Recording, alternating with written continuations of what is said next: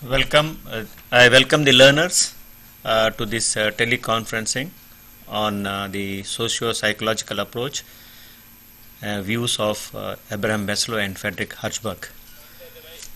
I am Vayu Nandan from the Faculty of Public Administration, School of Social Sciences, IGNOU, and I have along with me Dr. Jaya Chaturvedi to discuss on this approach. So one of the very important approach in public administration, we also try to reflect this in our bachelor degree program, and also recently we have launched postgraduate level public administration, that is public administration, there also in our course on administrative theory. These views have been reflected in one of the units. Today, both of us will be discussing the various aspects and views of Abraham Maslow and Frederick Hertzberg in relation to socio-psychological approach. Other way it is also called the motivational theories. First of all, before we try to discuss about the Maslow and Hertzberg, their views, why motivations are important?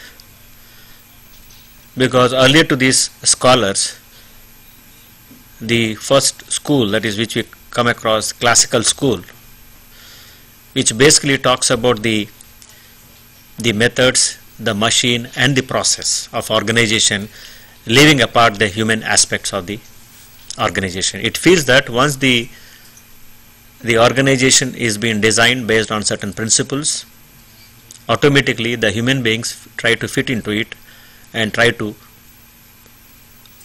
function efficiently. But later this has been disputed by the human relations school, stating that the human relations are most important, that interpersonal relations. First of all you have to look into it, then comes the organization, or whatever the functioning of organization depends upon how best the interpersonal relations of the human beings are. Then later we also come across other school, that is the behavioral school, which try to study the human behavior in the organization, taking the assistance of psychology, sociology and anthropology, because they feel that the behavior of the behavior in the organization, if you want to really look in depth, you have to take the assistance of sociology, that is sociology is nothing but study of society where the man comes from, and psychology is nothing but the science of the human behavior, and anthropology, it is the evolution of humankind. And also it should be has to have an interdisciplinary approach, and also to relate it with the environmental aspects also. Within the behavioralism, no doubt we come across various subsections, like we have a participative management group which try to integrate the individual with the organization.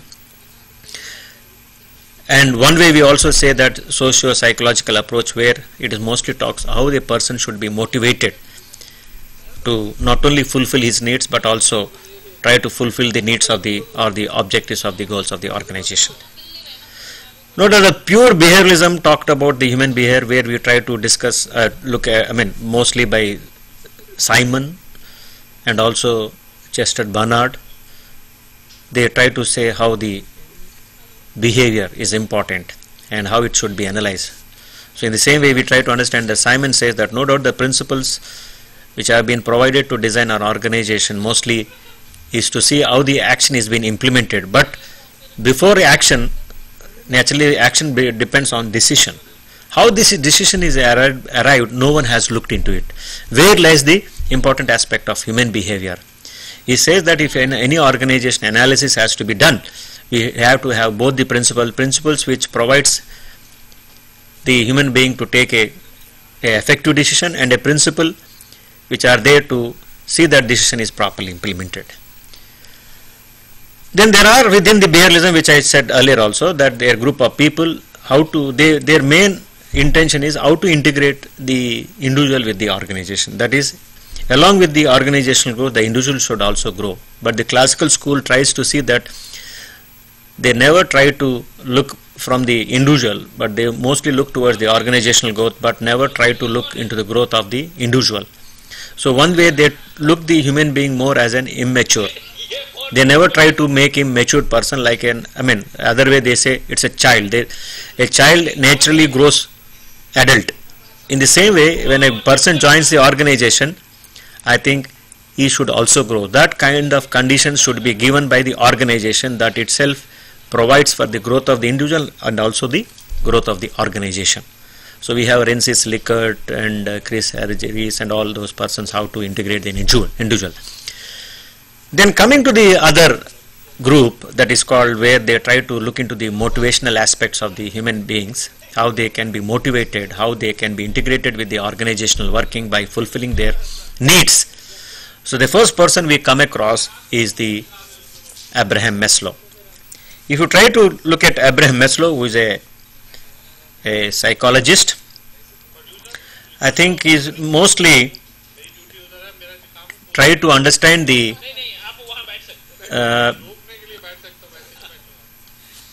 I'm sorry, there is a lot of noise coming out. If you try the Abraham Maslow, I think who is a psychologist. Earlier we have seen mostly persons who are the practitioners or the scholars of public administration. But in this case, Maslow, who is a psychologist, I think he tried to understand the human behavior through psychoanalysis. And his research is also, I think, based on his own interest. And because being a psychologist, try to provide solution to the various personal and various personal and ethical and scientific problems rather than to prove or demonstrate. So that way his experience as a psychologist, I think, maybe provided or contributed to this what we call the hierarchy of human needs, or what you call the hierarchy of needs, which he is trying to propound. Basically, as I said, his mostly contribution is based on his experience. And one thing is, he was very clear that his theory is not synonymous with the behavioral theory, and he feels that the motivations are the only one class of determinants of the behavior. That means there are other things also which influence the behavior, but he is trying to say one important determinants of the. And he also says that behavior is always motivated. The behavior is almost always motivated, and it is also almost always biological, cultural, situational, and determined as well. So this is what he tried to come out and try to come out with his what is called the hierarchy of needs. So he feels that his basic hypotheses are that man is a satisfaction seeking animal. Once he is satisfied, naturally he tries to motivate and try to, but those needs which satisfy him is no longer will satisfy him. So he has to climb for another set of needs. And another important hypothesis is this, that human motivation to action arises from certain driving needs common to all persons. So this is another important aspect which he tries to say, that he is only motivated to action arising from a certain driving needs common to all persons. And the other important hypothesis says the satisfied need no longer motivates the behavior. Once he is satisfied with those needs which are, so they will not be motivating further. And lastly says it is only a need a person is striving to satisfy that motivate a behavior pattern. So this is what we try to understand about, and he comes out with the identify 5 types of human needs which are arranged in a hierarchical manner. The first comes the physiological needs. The second comes the safety needs, and the third comes the social needs, and the fourth one comes as the esteem needs, and lastly he talks about self-actualization needs. So he maintains that these are the needs in an hierarchical order, and the first, which he said that the person who is motivated, basically he has, first thing he comes, a driving force is nothing but the physiological needs, and these physiological needs are nothing but they satisfy his physiological needs such as hunger, thirst, shelter, and sex, and other bodily needs. So that means, I mean, one way any person or any human being needs wanted a physical means to survive. So these are the needs which is the most important needs to start with. So these needs are not only to start, they are also, I think, essential to sustain a life itself.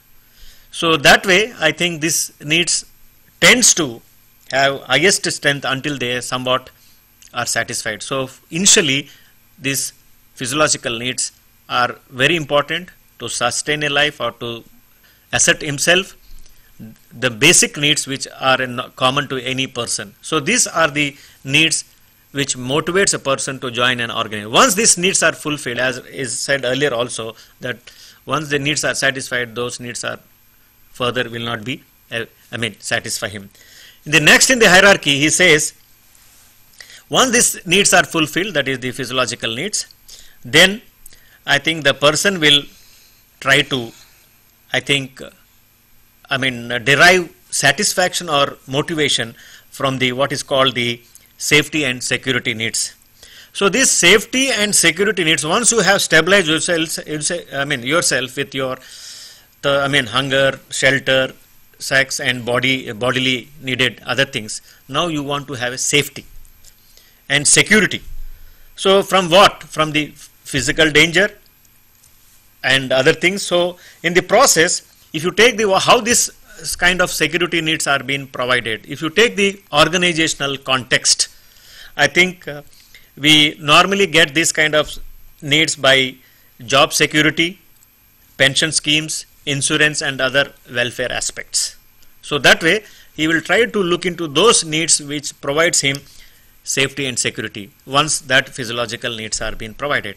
So once these needs are also being provided, I think the next step he tries to drive for what is called the social needs. So the word social itself, I think we can understand that he tries to seek an companionship and also what you call affection or a sense of belongingness, and also acceptance from other fellow beings. So one way they are also called the love needs, and in that way I think mostly, and one thing we have to understand, love is not synonymous with sex. Sex is always in the physiological needs.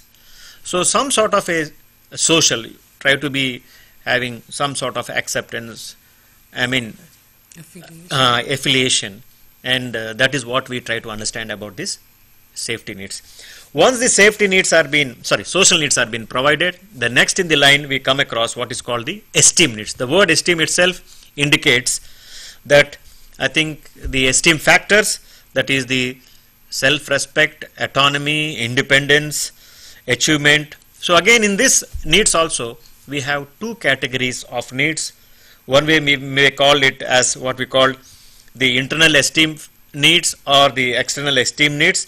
The internal esteem needs, one way they are called achievement needs. The external needs are called recognition needs. The internal esteem needs we may try to look into such as status, self-respect, autonomy, achievement, whereas the external factors we try to look at to the status, recognition, and attention. So these needs try to some sort of derive some sort of self-confidence, prestige, power, control, and capability, and this way I think it creates some sort of a status and a credibility and a position in the society. So once I think these needs are being achieved, and next in the line, that is the last, which he tries to talk about, the self-actualization.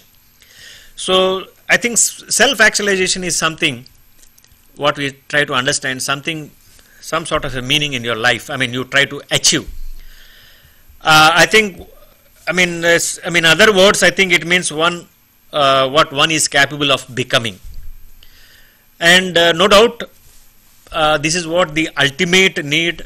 And one way it may be, he says this is the end of the, what we understand is the driving need and which satisfy. Maybe these are what he tried to understand, that these are the basic needs which are to be provided to which are really motivating a person to join an organization, not only fulfill his needs but also fulfill the organization. Maybe what we try to understand, or what we try to have, what we feel the implication of this theory is that I think what he says, by this is implication that a happy worker or a satisfied worker is a productive worker. So that is, the work should satisfy him. That means one way the work should fulfill his needs. So this is the one of the first implication about the Maslow, what we call the hierarchy of needs. So the happy worker is a productive worker. How he will be happy? That the work which he is supposed to do in the organization should satisfy him. How it satisfy? By fulfilling his needs. So this is the first implication about the Maslow's theory. And the second implication what we try to understand is that, no doubt this theory may tender in a bureaucratic organization, or somewhat it may be outdated, because in a bureaucratic organization, hierarchy, specialization, impersonality and all this, ultimate. So in the process, I think this may not be possible in a bureaucratic organization. So that way, the implication is, one way we said that the happy worker is the worker who is the real productive worker, but other way is, it is a highly impossible in a bureaucratic organization, because bureaucratic has certain kind of hierarchy, and it cannot follow, may provide these kind of things. And it may, one way it says that it is not possible in bureaucratic organization, other way it says that it is, this theory requires democratization of traditional bureaucratic organizations. So this is the implications. So one way you say happy worker is the real productive worker, and the productive worker means the work itself provides satisfaction. Satisfy means he fulfill needs. But it is not possible in a bureaucratic organization, because it is highly rigid, highly structured. In this process, it is impossible to have these kinds of needs. So the implication is that it is not possible in bureaucratic organization, and one way I think this theory requires democratization of traditional bureaucratic organization. Then coming to what is the criticism about his organization, first thing is, people, yes, you have any theory or a concept, first thing is on what basis you have arrived it, what is the data available, and how you have developed this. Is there any survey or any kind of a research? But what earlier also I said, it is simply because he is a psychologist, through his experiences he tried to come out with it. So that way, one thing which we try to, that there is no data, or a data does not, or nor available data does not, one way support this hierarchy of needs. And the second is that whatever hierarchy has arranged, human being may necessarily do not follow this hierarchy.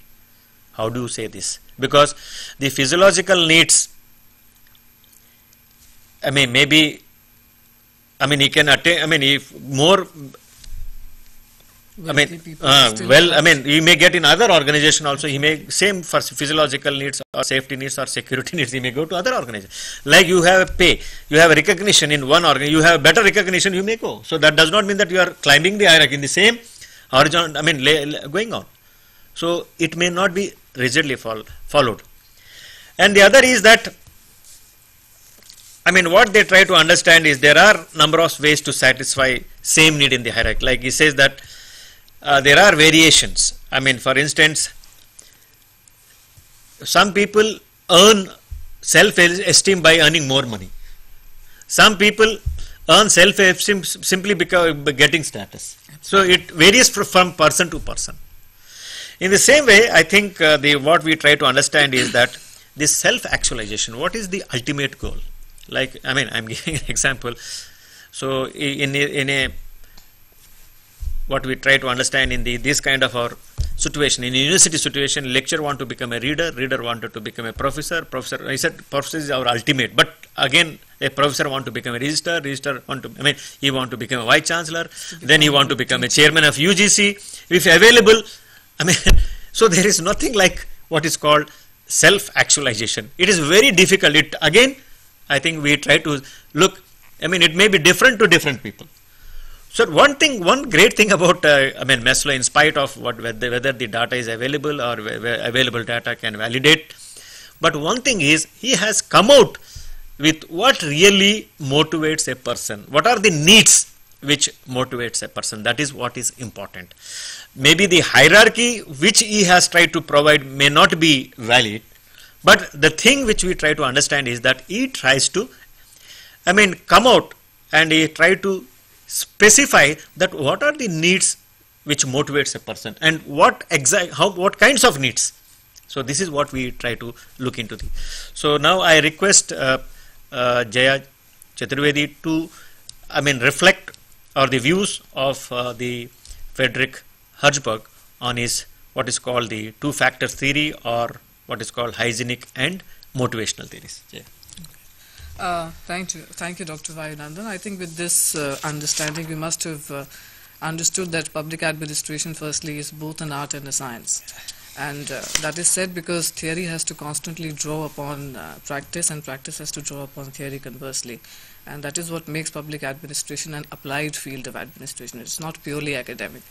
So when we are talking of motivation, we are delving into the psychology of human being. And there are both rational and extra-rational and irrational impulses which are behind motivation. Now, it is very difficult, for instance, to understand somebody like Gandhi, or maybe understand somebody, maybe a soldier in the army who can give up. And when we're talking of self-actualization, we're talking of people who can bypass physiological security and social affiliation needs and get straight off to self-actualization. So we talk of self-actualization, we're talking of, let's say in the profession of academics, we're talking of somebody becoming an ideal teacher, or maybe in the field of civil service, somebody becoming an ideal civil servant instead of just looking for promotions and perks and pays. So I think with this brief understanding of Maslow and a brief reflection on what Dr. Vayunandan has just given you, I think I'll start with Frederick Hertzberg's two-factor theory. He also talks about hygiene and motivation factors. Before I sort of start with hygiene and motivation factors, I will just try to bring out the difference between human relations and the behavioral school in public administration theory. Now, human relations talked about interpersonal relations at the workplace. It mainly talked about informal organization. That is, if two people get along very well together, they are bound to work more productively. And the behavioral school was more diagnostic, it was very scientific, it got into the psychological proofings of human mind. It tried to understand what motivates a person, whether it is money, whether it is perks, whether it is social environment. And it is very important to understand that each approach is a progression over the earlier approach. It is not a sort of a negation of the earlier approach. If you're talking of classical approach, Max Weber was an improvement over classical principles. Human relations was an improvement over the Max Weber's theory of bureaucratic functioning. And behavioral movement was a further improvement over human relations school of thought. So when we have to understand an organization and working of people inside an organization, we have to take a holistic perspective of all schools of thought. Alright, now let's come down to Frederick Hertzberg and his two-factor theory. Hertzberg says there are two factors which can be classified as hygiene factors and as motivation factors. Now, hygiene factors are those factors which will not exactly motivate you, but they are more like maintenance factors. Maintenance factors means that essential things that will make you stay in an organization, but will not sort of add anything to your productivity or to your personality or to your contribution to an organization. And the second set of factors are motivation factors, or factors that will do the reverse, which means that will motivate you, that will sort of explore the many dimensions of your personality, that will make you contribute a lot better to your organization, which make you progress as an individual towards, let's say, self-actualization, and sort of progresses your organization further. So what are the hygiene factors? Hygiene factors, according to Frederick Herzberg, will be number one. Let's say he says supervision is a hygiene factor. Okay, interpersonal relations at the workplace are a hygiene factor. Yes. Salary, pays and perks are a hygiene factor.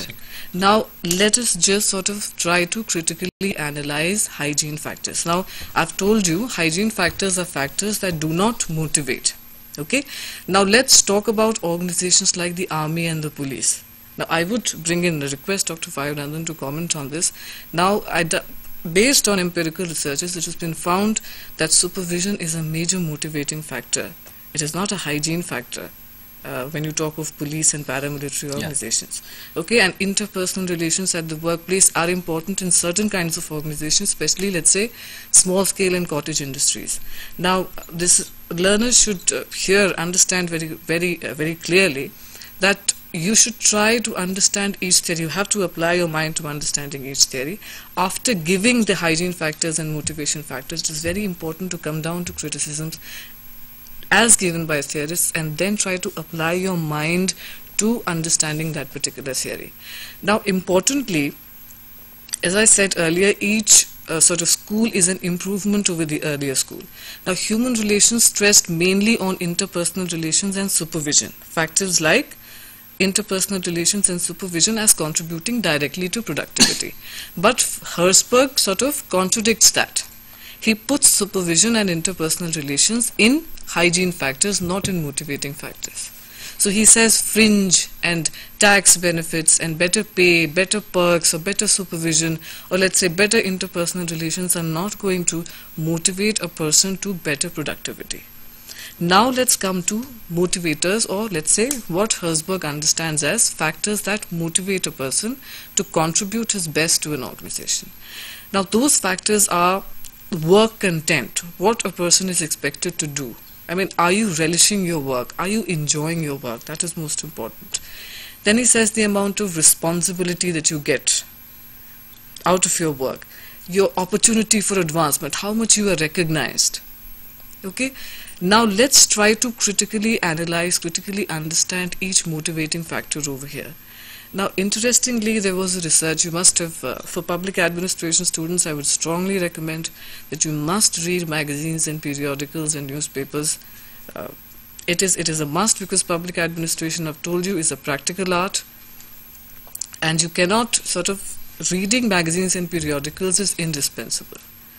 Now there was a research some time back which sort of listed all of these. It was based specifically on Herzberg's two-factor theory, and the results were absolutely astounding. I would rather unfortunate actually. Now the factors which are placed as motivators, let's say responsibility, advancement and recognition and work content, were sort of figuring among low priorities within corporates, and let's say factors like pay and perks and security, these kind of factors were topmost. Now that is let's say a challenge for the academic fraternity, because we are talking Herzberg in the one place, and on the other hand we are talking of a survey. Dr. Vaidyanathan also talked about the importance of empirical studies and empirical researches and data. Now largely this theory will be accepted. It is an accredited theory. It is applicable to all cultural situations, but this survey is a sort of a contradiction, and it was done pretty recently. So let's just try to recap. Let's do a recap of hygiene factors. I think I should also. I think this that is what you said. Na, this the survey or some research which has come out that whatever the hygienic factors are the motivating factors. The hygiene factors are coming on the top priority, and work content, responsibility. See, so what is wrong? Is something wrong with the organization management as such? Supervision, interpersonal relation is one of the very important motivating factors. That's hygiene. Which I think he has categorized in the hygienic factors, which lead to if they are provided, okay. If they're not provided, it doesn't really matter. See, there is also one thing which we have to also look in. He said dissatisfaction does not lead to satisfaction. Satisfaction does not lead to dissatisfaction. Now, learners, this is not meant to disillusion you. Okay, now you have to be we are reading motivation thinkers, we are reading about Maslow, we are reading about Federick. This is just meant to stimulate your mind, to stimulate your thinking. And I would also talk about, let's say, also talk about the cultural context over here. When we talk about India, we're talking more in terms of, let's say, spirituality. And it's also very important to look at both material and spiritual aspects of living. Now, we are talking more about contractual employment over here. So, in the neoliberal paradigm, so you are doing away with security, totally. And you're also doing away with self-esteem. So, so what really, which direction are we really headed when we're talking of globalization? I think when if you give more leeway to private sector organizations, you're talking more about scientific management and more about the one best way of doing things, and you're just told what to do and you just follow orders. So, but still, it is motivation at the workplace does remain a mystery. When we talk in terms of even when we talk in terms of material welfare, some people have very strong affiliation needs, and let's say your boss might be very touchy about you're not saying good morning every day to him, and that might cost you your job. I mean, that's funny, but certain people might just not mind it. And as far as physiological need, or let's again material welfare is concerned, we've got big corporates who've got to a stinking rich, who sort of indulge in in corruption, which is not understandable as per Maslow's understanding. If physiological needs are satisfied, you had a spiritual swarming exploiting girls. You just had the report in the media. It's very important to think. So, despite having your physiological needs satisfied, you can indulge in absolute terrible malpractices too. There is absolutely no end. This is what you call lust. So, I think it's very important for an organization to prioritize. I mean, to what extent you have to cater to the physiological needs of an individual. Which level you're talking? Are you talking of, let's say, the primary, the basic level? Are you talking of comforts, or you're talking of luxuries? Now, in the West, they're talking more in terms of luxuries, but still motivation is a problem. You've got people from India going into Western countries and showing a lot of motivation at the workplace, and motivating their own employees is a problem for their own organization. And understanding the behavior of Indian corporates is a mystery over there. So I think when you talk of motivation, there has to be continued research, continued study. As we just gave an example of one research, it's very important to follow periodicals, to read biographies of people like Nehru, people like Gandhi, people like Lenin, what motivated them to the great heights which you can call self-actualization. Like, let's say, Gandhi was an ideal leader, so he had reached, let's say, the stage of self-actualization. Now, when we celebrate Teachers' Day, we are talking of a person, Mr. Radhakrishnan, who had reached a position of self-actualization. So when you're not just looking at, a lecturer wanting to be a reader, or a reader wanting to be a professor or something. We're not looking at positions or promotions. We're looking more at what sort of motivates us, a feeling of self-worth. What is the ultimate goal you are looking at? It's very important, I think, for an organization head to have a one-to-one interaction with each member of an organization, to understand his people very well. And here again, we are talking of human relations. We're talking of one-to-one contact. We're talking of what each and every member aspires for in an organization. Because here I'll bring in Chester Barnard, who says an organization is in a state of equilibrium, internal equilibrium, when, let's say, the inducements offered to each individual member of an organization balance the contributions that you get. Now, whenever that balance is disturbed, the organization is said to be in a state of disequilibrium. That equilibrium has to be brought back, and that is the function of the executive. Talking of interpersonal relations, to what extent it is a hygiene factor or a motivation factor, I think I'll request Dr. Vayanandan to please enter into a discussion over here. Let's talk about interpersonal relations, and to what extent do you think Herzberg is right in classifying it as a hygiene factor? Yeah, you are very right. I think a lot of things which are listed in the hygienic factors are mostly once we try to relate and also apply day to day activity, I think most of them are mostly motivating factors. And various earlier theories also talks about these aspects as one of the motivating aspects. But first, it does not undermine the contribution of either the human relations school or even the behavioral school. One more thing is, I think Frederick Hertzberg, I think when he came out with these two factors, or what you call the two factors theory, or the hygiene and motivational theories, I think the research he has done, on basis which he has come out, I think he has applied a questionnaire on the already, that is the chartered accountants and in the West, mid and West, and they have, I think one way they have reached all those things which were motivating factors to others. Now they are in a verge of getting some sort of status, some sort of a what you call position, some achieve. So in that context, I think the chartered accountants are already a white-collared employees. So naturally, they does not need pay, perks, or supervision. They are not. They are in a position to supervise. They are not in a position to. They are being supervised. But Hertzberg is a very good empirical model to apply for research.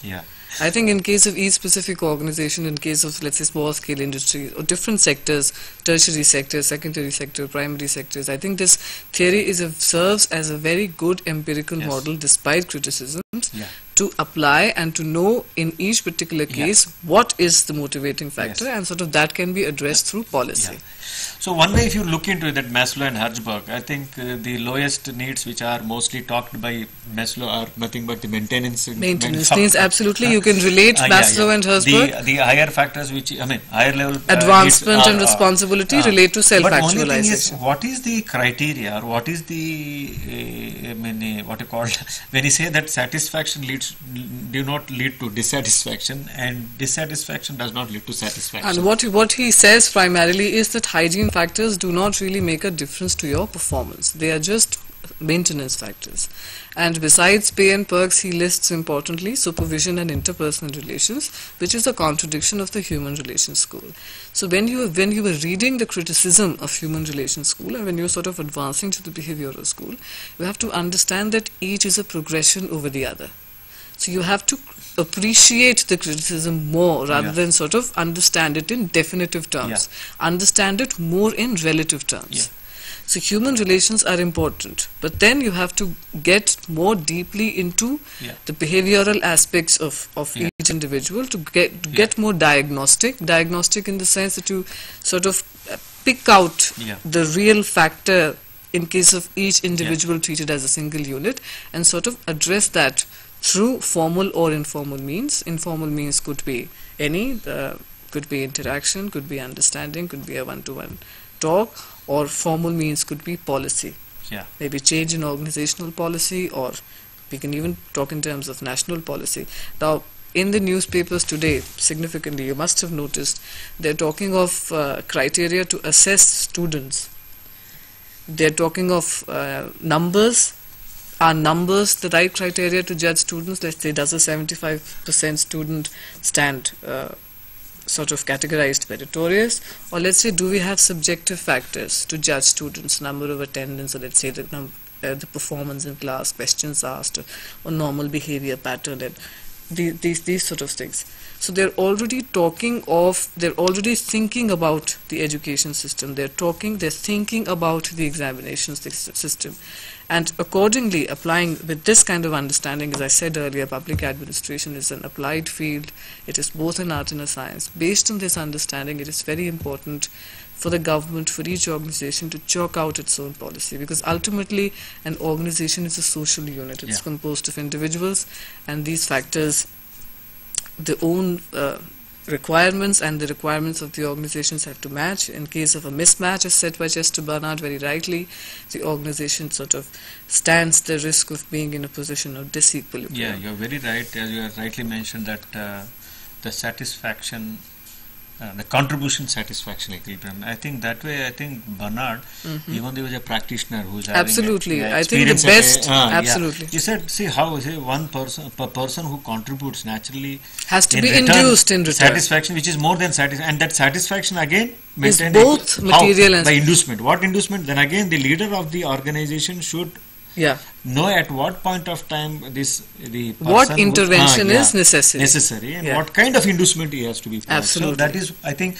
I mean, when you say this two-factor theory, these are the hygienic factors, these are motivating factors, and these not are to be put in strict compartments. Not to be put in strict compartments. Bernard is very clear. Very clear. Say that the leader, the executive should function know of the executive. So and then he gives inducement and incentives. Absolutely. Specific inducements and the other general that is what benefactions. I think one way, as I said earlier also, the criticism about, I mean, maybe Hertzberg arrived because his task, I mean, his target group are the people whom he has, I mean, taken as a group to study or do some sort of a research based on which he has arrived with this two factors theory. Most probably they are all white collared. So they are in a verge of getting some sort, they all got all the aspects which is he mentioned. Absolutely. Now and it's also a Western culture where Western basically culture, physiological needs are mostly satisfied. So that way they may be, and that's what I said, culturally, economically, socially they are advanced in that. So context they are more towards the achievement recognition. Maybe that and cannot that be, survey was an antagonism. Absolutely, that is basically generalized and say that these are the factors. But which it is an empirical model. That is the desideratum we Yes. arrive at. That is what we want to convey to our learners. This empirical model should be used when you do your PhDs and you conduct your surveys and researches. Hertzberg two-factor theory is important to just apply, carry out a research, and to find out in each case what sort of is the main factor responsible in each case for motivation or hygiene, and craft policy in that regard based on that. It's a model where you it is a model. You can then come out. Absolutely. And then you can say accordingly you can yes, absolutely. But whereas Maslow, I think you say he has rightly said these are the needs. Yeah, basically I think Maslow is a framework, basic framework which says okay, there are physiological, and there is little disputation regarding Maslow. He says there are physiological needs, obviously there are security needs, and they can be arranged in terms of hierarchy. Now there could be a little dispute about that.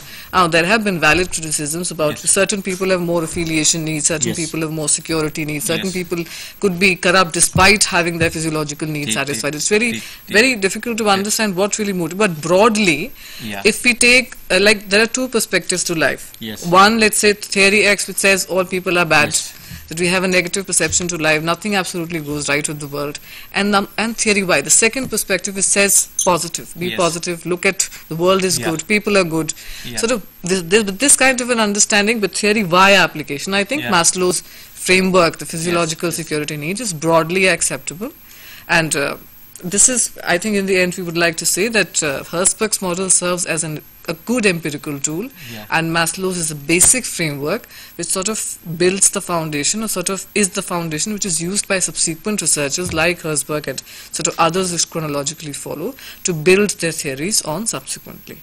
So Dr. Vayunandan, if you would like to... I think that is what we try to discuss, and we try to provide the views of the various, I mean that is two scholars on the, so I hope you got the insights of this socio-psychological approach, both the views. I hope this was very educative, and I once again thank you for listening to this session on behalf of the Faculty of Public Administration. Thank you. Thank you.